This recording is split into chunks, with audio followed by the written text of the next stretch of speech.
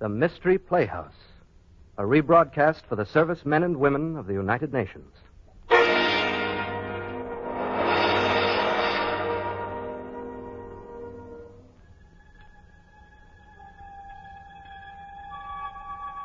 Good evening. This is Peter Lauren. The circumstances leading up to horror and tragedy are many times as innocent seeming as a Sunday school picnic, and the perpetrators of evil appear often as ordinary, normal human beings. Yes, but they are capable of conceiving acts of diabolic destruction, as you will hear tonight in the Mystery Playhouse.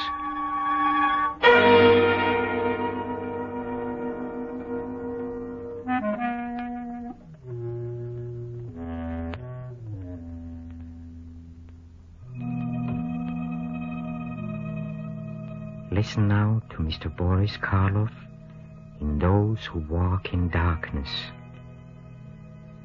We look in on a scene taking place in a private room at Bayside Hospital. A man with heavily bandaged eyes lies restlessly in a bed. At his bedside are his wife, Valerie, a nurse, and a famous eye surgeon, Dr. Paul Wade. Dr. Wade looks strangely and intently at his patient before he speaks. The dressings at midnight and again in the morning, nurse. Yes, Doctor. Well, Doctor, what did you find? Will I be blind? Is it very bad? Now, take it easy, Mr. Denton. There's nothing to worry about. Nothing at all. You're sure? You aren't just saying that. I'm quite sure. Valerie, did you hear that? I'm not going to be blind. Valerie, where are you? Right here, darling. Did you hear?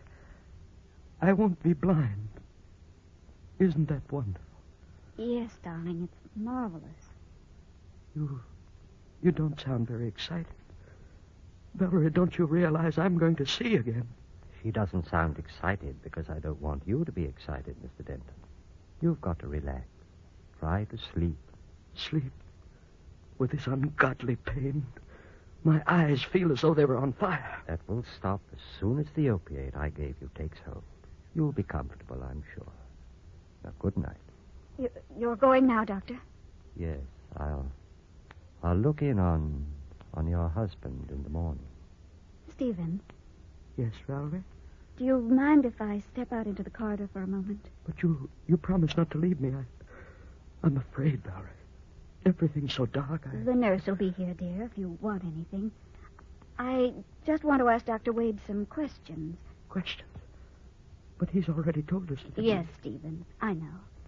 But I'd like to find out about the treatment and how I'm to take care of you when we get you home, you know. Just little things. All right. But hurry back. I want you near me. I will, dear. Good night, Mr. Denton. Good night, Doctor. And thank you. You're quite welcome. After you, Mrs. Denton. Thank you. I suggest we step into the consultation room across the hall. We'll have more privacy. All right. Here we are. Thank you. Well, it's been a long time, Valerie. Yes, Paul, it has. Almost 10 years, isn't it? About that?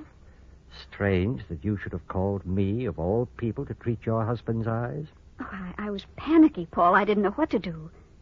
It all happened so suddenly. Stephen was working in his laboratory at the house when suddenly I heard a violent explosion. I ran in and found him clutching his eyes and screaming, "I'm blind." First thing I thought of was an ambulance. Then you... Why didn't you think of me 10 years ago? That's not fair, Paul. Was it fair to turn your back on me and then to marry a man almost twice your age? Paul, please, why bring up ancient history? It isn't ancient history to me. I've never forgotten you. Paul, about Stephen's eyes. What about them? I have a feeling that you weren't telling him the truth. You're right. Oh, you mean he's not going to regain his sight? He's going to be blind? Oh, Paul. You don't expect me to be terribly concerned, do you, Valerie? After all, he did take you away from me. Don't be vindictive, Paul. It wasn't Stephen's fault. He didn't even know of your existence. And you never told him that we were on the point of being married. No, never. It's rather ironic that we should meet again at the bedside of my rival, your husband, a man who may forever walk in darkness. Don't say that, Paul. It's horrible. But unfortunately true. A moment ago, you told me not to be vindictive. I'm not, really. But if I were, I could have my fill of vengeance if I told him about us. And then told him that he'll be blind forever. You wouldn't, Paul. Or I might take another form of revenge. I could tell you that an operation is called for. A very delicate operation. Are you trying to say that there might be a chance? Yes. But supposing I refuse to perform the operation? Paul, you're joking. You can't mean that. Perhaps not. But you call me vindictive. Suppose I operate and my scalpel slips. What if he dies? That would be murder. You're not a murderer, Paul. You wouldn't risk your professional reputation. Why must you torment me this way?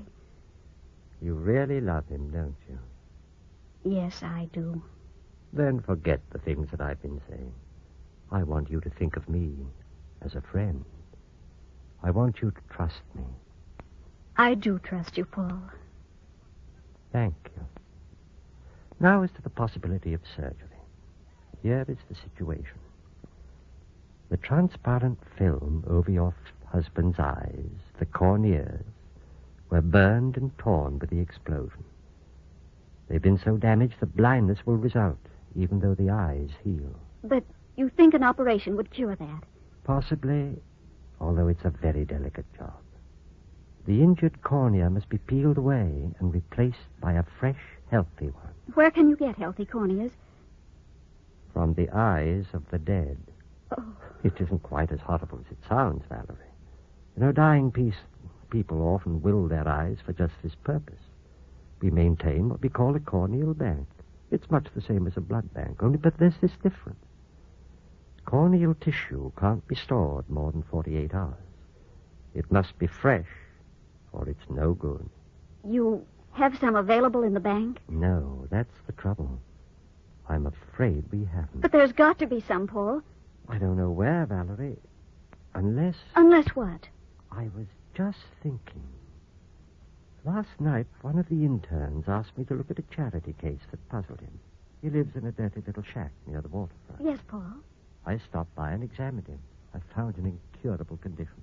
There's no way to save him. He won't live more than a day or two. But his eyes are healthy. You mean you think he might... I don't know. You'd have to have his consent, of course. Take me to him, Paul. I'm sure I can make him understand. Oh, it may not be so easy, Valerie. He's a strange person. A mystic and a spiritualist. Let me try. Just take me to him. All right. We can go there now.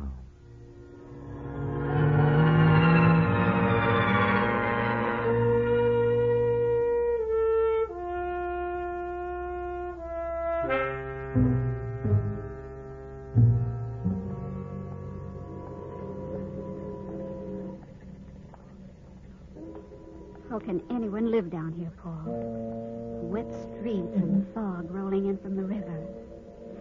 We shudder. You'd be surprised where people are forced to live. That's the house over there. That gray shack.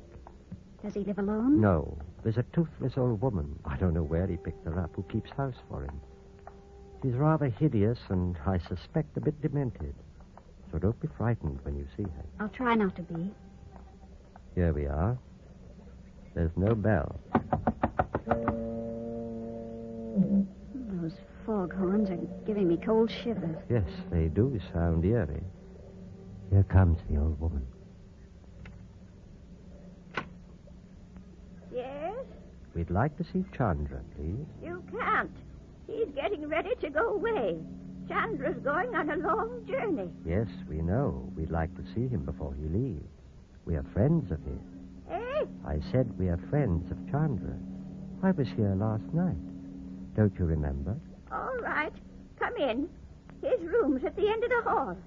You know the way. I have to stay here by the stove. I'm cooking something. Yes, something for Chandra's journey. I see. Come, Valerie. Something for Chandra's journey. Paul, she's ghastly. But harmless, I'm sure. Here. This is the room. Dark in there. Yes, but there's a lamp burning. But the wick is down. I'll turn it up. There, that's better. Paul, there on the cot. Is he alive? Yes, still alive. Chandra. Chandra. Who calls Chandra? It's Dr. Wade. You remember me? I was here last night. Yes. Chandra remembers, but it is too late.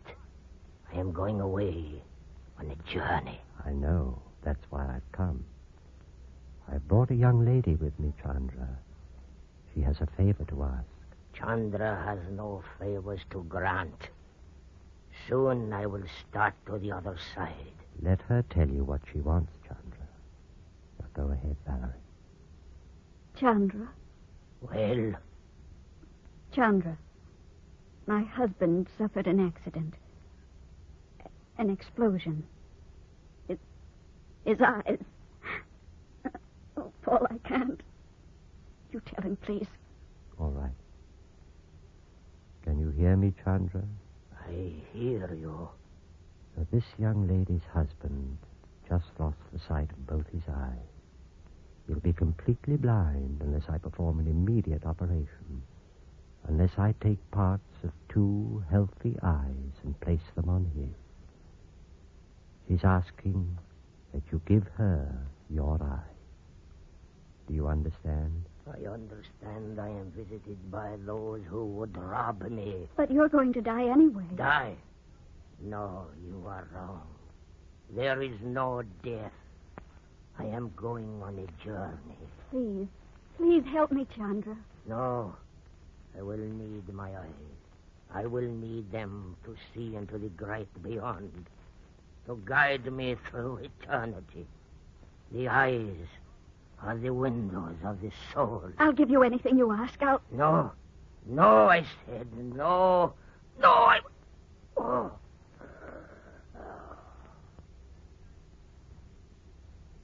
Oh. Something's happened. He's dead. Then it's all right. You can take his eyes. No, I can't. He refused you. Paul, listen to me. A doctor's first duty is to the living, to heal them, to make them whole. What responsibility have you to this lifeless thing? It's a matter of professional ethics, Valerie. Paul, you've got to do it. For me.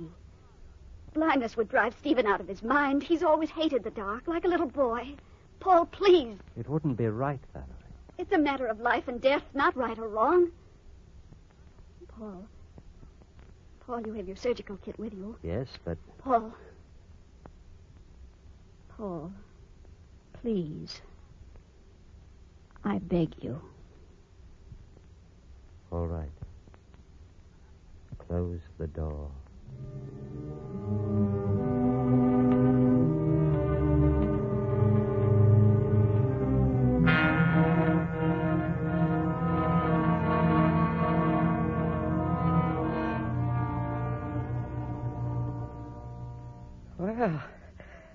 Well, it's good to be home again, Valerie. That hospital room was beginning to get me down. It's going to be even better once the bandages are taken off. Yes. Just another week, that's what Wade said. Oh, he's a good doctor, Valerie. I like him. I'm glad. Imagine being able to see again after all these weeks of darkness. I've never liked the dark. Why, it will be like coming into a new world. Yes. Tell me, what sort of an operation was it, Valerie? Well, I don't know. You sound like you're trying to hide something. Oh, don't be silly, Stephen. Oh, that must be Paul. Dr. Wade, no. I'd better let him in, Stephen. I think Jenny's in bed. Good evening, Mrs. Denton. Good evening, Doctor. Sorry I'm so late, but I had an emergency call. Oh, it's quite all right. Hello, Doctor. Well, how is the patient? Oh, fine, thank you, and anxious to get these bandages off. Patience is a virtue. Yes, but blindness is a curse. Don't be so morbid, Stephen. You're very lucky. Yes, I know I am. It's a warm night, isn't it, Doctor? Yes, a lovely night. Stars and a new moon. They say a new moon's a good omen if you look at it over your left shoulder. Did you know I was superstitious, Doctor? Well, I guess we all are in one way or another. Yes. Oh, would it be all right if we took a short walk in the garden while Valerie makes some coffee? That is, if you have the time, Doctor. Yes, plenty of time. Well, can't I come along? Oh, no, this is a stag party. You fix some coffee for us like a good girl, and we'll be back shortly. All right. Here, we can go out through the terrace. Here, let me take your arm. Thank you, Doctor.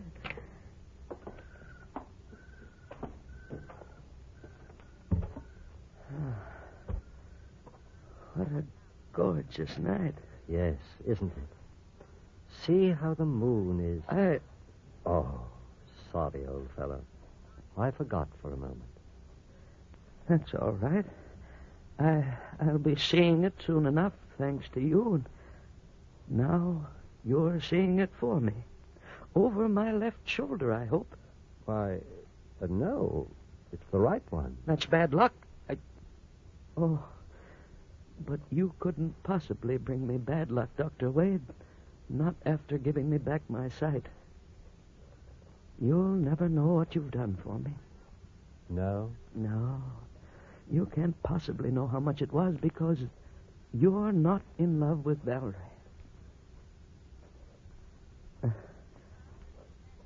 Valerie's my life, Doctor. So young, so beautiful. Without eyes, how could I see her beauty? I'm getting on in years, you know, and there'd be very little left for me if I couldn't look at Valerie and see the warmth of her smile. Oh, I don't expect you to understand that.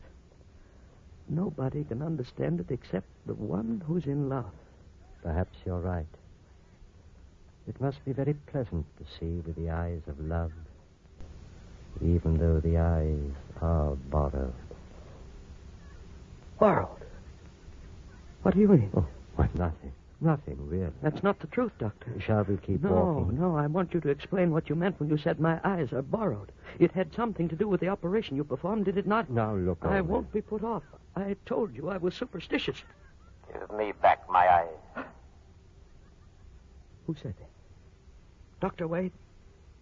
Who said what? Give me back my eyes. There. A strange voice. I didn't hear anything. Yes, I heard a voice saying, give me back my eyes. Give me back my eyes. There it is again, Doctor. Oh, for the love of heaven, whose voice is it? Tell me. Tell me, I'm blind. I can't see. I think perhaps we'd better go in, Mr. Denton. No. I tell you, I heard a voice. Oh, but you're tired. Now, come. But all right. I can't understand it. I swear I heard a strange, hollow voice. There was no voice, at least. None that I heard. Here we are. Step up. That's fine. Back so soon? I think you'd better go right to bed, Mr. Denton. You're tired and unnerved. Yes, I will. Coffee will be ready in just a few minutes. Oh, I think I'll retire, Valerie. Is something wrong, Stephen? He's tired. Oh, here, let me help you. No, don't bother, please. I can find my own way. You stay with Dr. Wade. Doctor, are you sure we didn't hear? I'm positive. I see. Well, good night. Good night.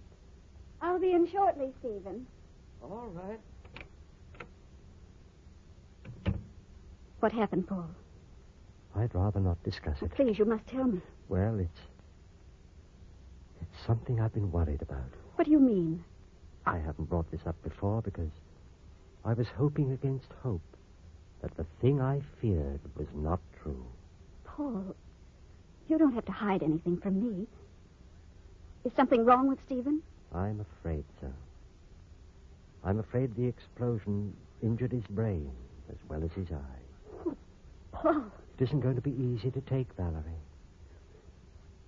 What happened in the garden? He said he heard a strange voice saying, "Give me back my eye." Oh, I shouldn't be telling you this, Valerie. You're trembling. Oh. I'm thinking of that Hindu, Chandra. You said he was a mystic, a spiritualist. Do you think it's possible that... Oh, no, it couldn't be. No, Valerie. I'm afraid Stephen's brain has been affected. And the horrible part of it is that I'm convinced the complete insanity will set in eventually. Stephen. I heard what you said, Doctor. Oh, Stephen. It's all right, dear.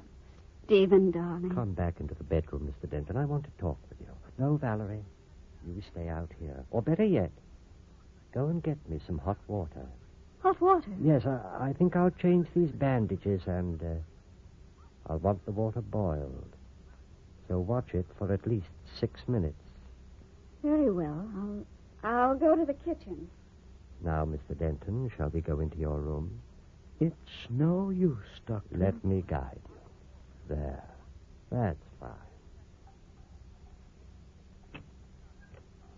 I know you're trying to cheer me up, but I tell you it's no use, Dr. Wade. I understand. I'm going mad. I'm sorry you overheard. After all, I could be wrong. Although you know it's true. I may as well be frank with you, Mr. Denton. Give me back my eyes. That voice. I tell you, Doctor, I keep hearing that voice. It's nothing. Your imagination is working overtime. Now, I'll get you a sedative.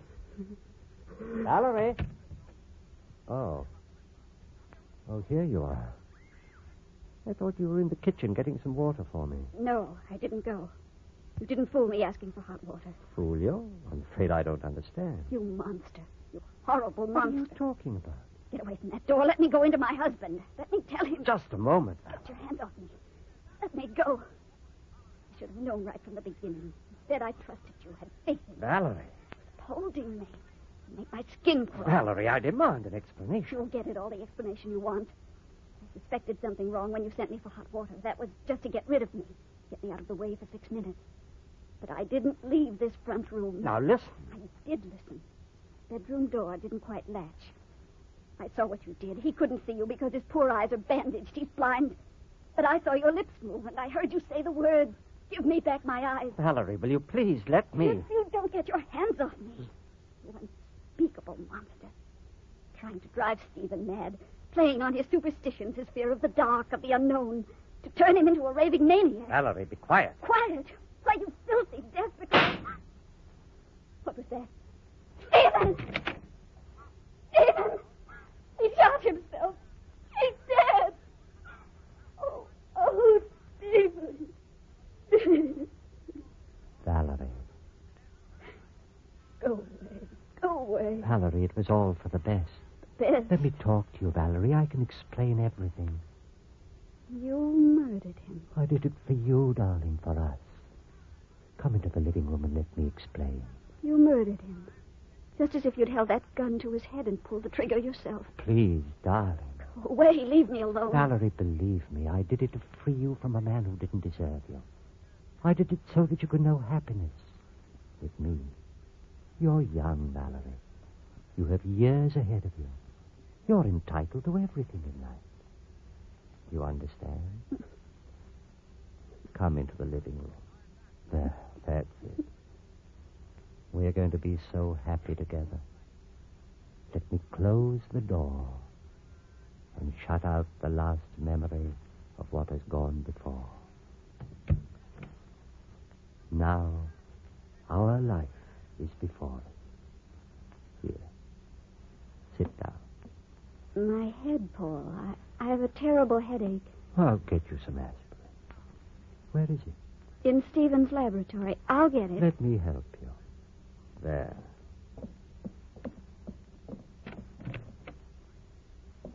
I think it's on the middle shelf.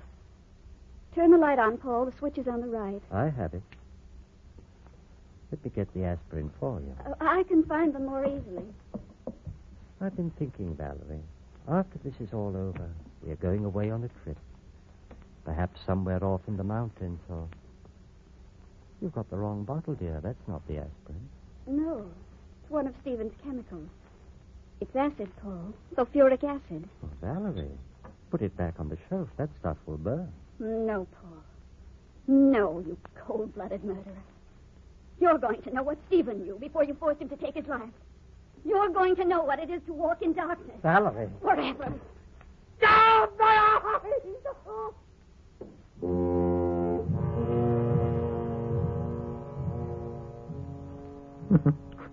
There, my friend, is a young lady who takes literally the old adage, an eye for an eye. Thank you, Boris Karloff and cast, for keeping our growing reputation for horror quite intact. And now, ladies and gentlemen, if you'll follow me, please, I want you to visit the green room. The players are rehearsing our next performance. Come. Come, come.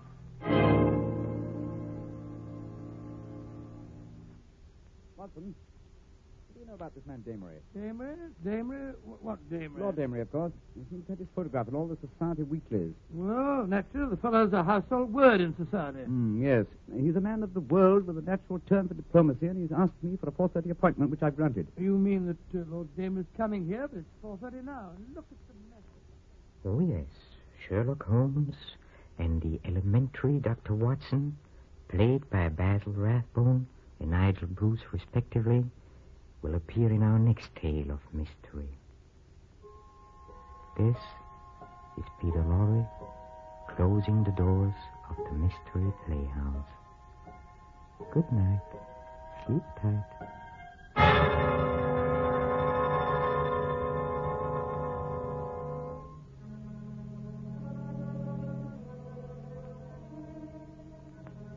This is the Armed Forces Radio Service.